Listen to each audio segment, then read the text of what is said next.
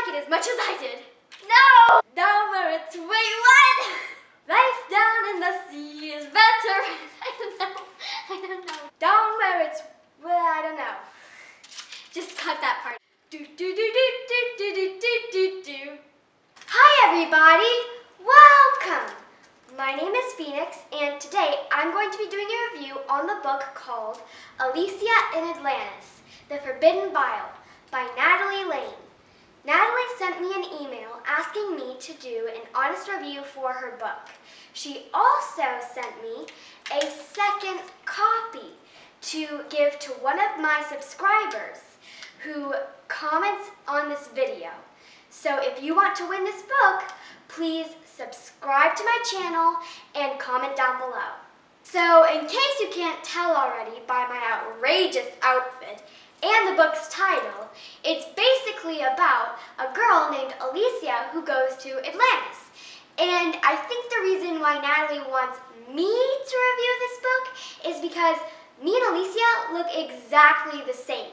We both have long, dark brown hair, and we're both 12, so we're practically the same person.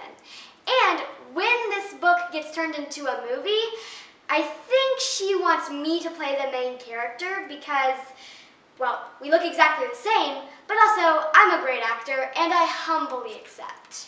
Now, let's get on with the review. So this book is considered as an upper middle grade fantasy novel.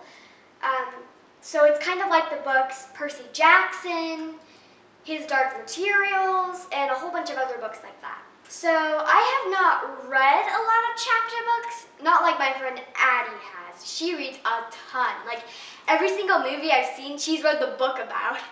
I'm more of like a movie graphic novel kind of girl. And that's just because I like the pictures. It helps me understand the story a little bit better.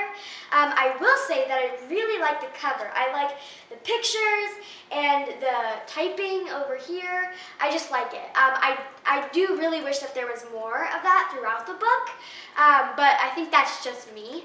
So yeah, but what's nice about this book is that the chapters are really short, so you can go through the book really fast, and you can be on like chapter 11, go tell your parents like, I'm on chapter 11, and they'll be so proud of you.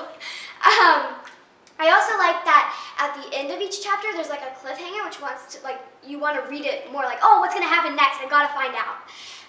So yeah, that's probably what makes the book go really fast, and that's good. That's what you want in a chapter book. So I think that this book is really well written. So some of the other things that I really liked about this book were the characters. I liked how they were described, their little details, their traits. It helped form a picture in my mind, and that was really helpful. And two of some of the main ideas were adventure and friendship, and those two are really important to me, so I can relate. I also really liked the idea of the story. I thought it was really cool, just a cool concept overall. So I'm going to try to summarize a little bit of this without giving too much away. So it's about a girl, Alessia, and she's a regular human girl with regular legs, and she goes to a regular school, and she's a little emotional, another trait that we both share. And then she gets on a boat. She doesn't have a life vest, may I point out, and that's like #1 rule of safety. And she doesn't even know how to swim. Then she goes really far out. Then her boat sinks, and so she's drowning. And then eventually she opens her mouth and then like discovers she can breathe water. I wonder why. Also, kids do not do that at home because you probably can't breathe water. Then this water boy comes out in the middle of nowhere and brings her to the lost city of Atlantis. And that's where she figures out her real parents are actually from Atlantis. And it's like an entire society down there.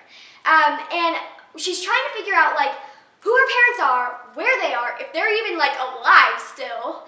And along the way, she meets and makes friends, enemies, and she might have developed a small little crush on somebody, so you'll have to read the book in order to figure out who it is.